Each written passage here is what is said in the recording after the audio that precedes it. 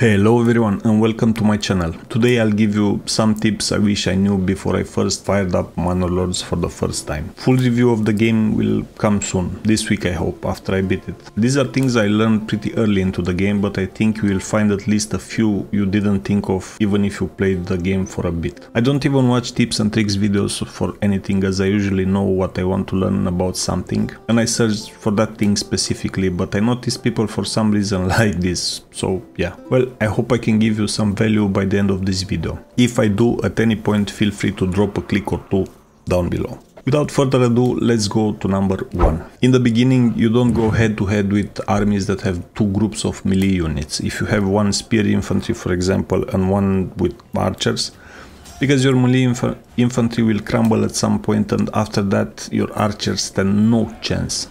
It's a completely different story if you build your manor by that point and use your own retinue too. This one is a bit counterintuitive because you'd first think your people are starving because the marketplace is too far, but no, most likely it's a matter of food availability. By the time they reach the marketplace, the people who live closer stuff their face in all that food that's being brought up. So the solution is not creating more market space, but increasing the number of people who transport that food. If you have the stockpiles, that is. Number 3. If a building like the saw pit, for example, gets filled up completely with planks, just assign the permanent oxen to it if you can spare one. This happens when you have all kinds of things building at once. Your oxen doesn't have the chance of emptying the planks out of your building storage because, yeah, you know, they are helping on other buildings, or I don't know, they have other tasks. Assigning a permanent animal to your building alleviates that completely. As the game progresses, you'll find out you need to do that more and more. Number 4. Don't spend all the starting money upgrading houses with goat or chicken sheds or veggie gardens. Keep 20 for a second oxen. I found out this is the best thing you can invest your starting money in, once a couple of families start coming in. I'm telling you that because it will take a while until you start getting income for trading or claiming bandit camps. Don't forget to upgrade your existing hitching post to a stable, or just build another one so your new animal stays in your village and doesn't run off. Number 5. This one is about backyard extensions. You don't want too many of those too fast, especially the ones that take away those families from the pool of generic people that are used to work in various buildings around the town, and the militia, of course. At the beginning of the game, increasing your workforce and militia is better than anything those people could craft for you at that point in time. And let's face it, you need good resource chains to be able to craft clothes, weapons, hell, even bread and ale is too much at the beginning. At some point, sure, you kinda need to do it because you need boots, warbows and ale and other things. I had to scrap an entire run because I went overboard with those shops too early. Number 6. Once you do them though, now you can go to the general tab and focus the production on a specific item you want. The default selected item might not be exactly, you know, the one you want to build or you have materials for.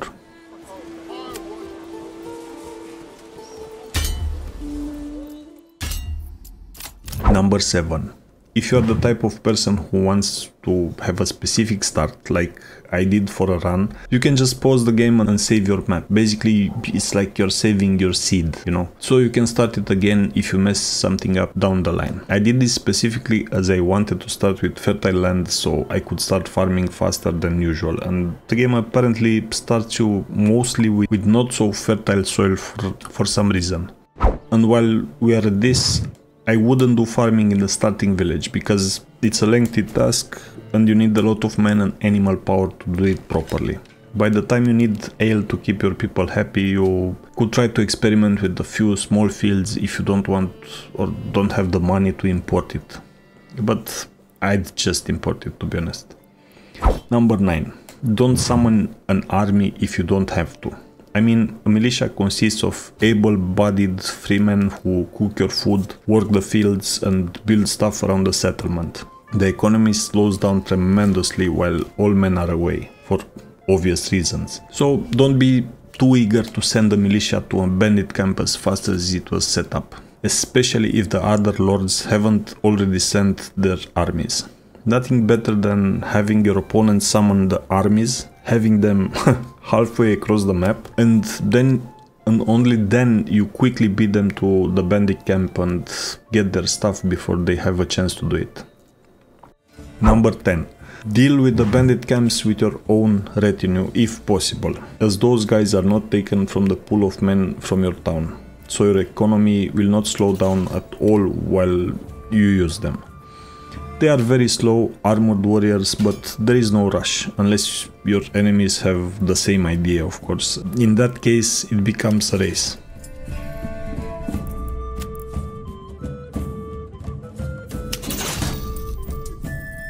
Number 11.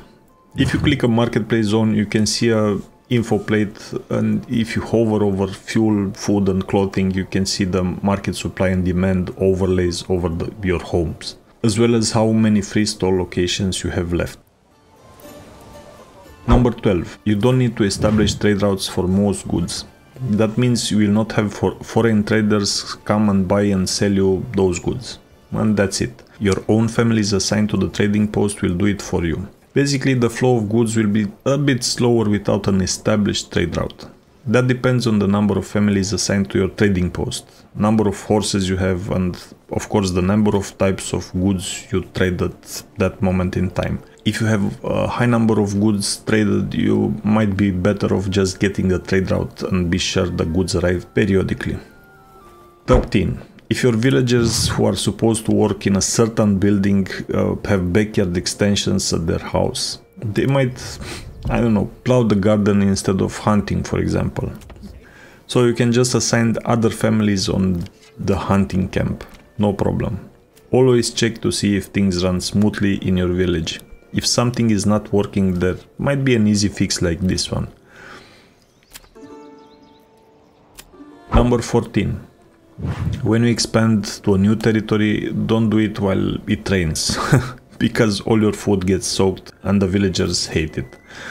And while we are at this, do it in the spring, obviously, so you have enough time to get a few settlers in and get the basic resources flowing by winter.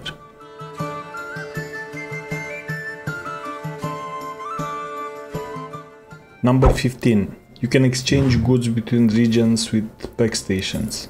Those come with 2 stable spaces, and to work you need to pick a barter partner and select the goods you want to send and receive. Barter value determines how many of the goods you get for 1 unit of the good you send. Or this is how I think it works. Bonus tips now. At any point, if you want to see things without the UI, take a cool screenshot or a cinematic shot, press Ctrl+C. If you press tab, you can see at a glance what's the status of your buildings. Generally green means the respective building is fully used, while red means it has no workers. Useful when you need to shift people around like any good lord would do. Get your fresh meat here. And this last one, bonus tip, is to help you make things look prettier. Try to stay away from the grid as much as you can and put some effort into your roads, as it looks way cooler if you round them like actual humans worked on them, you know. We usually take the shortest path to our destination. And when you design a street, you want to make it look organic. Play with roads, plan ahead and make dead ends and all that. Because especially when you upgrade the buildings, it will look cooler, trust me.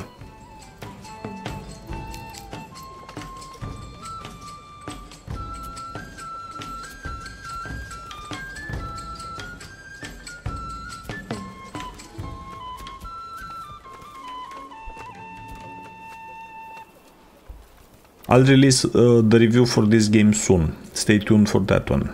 TLDR, the game is a blast. Thank you for watching, and until next time, stay safe and see ya.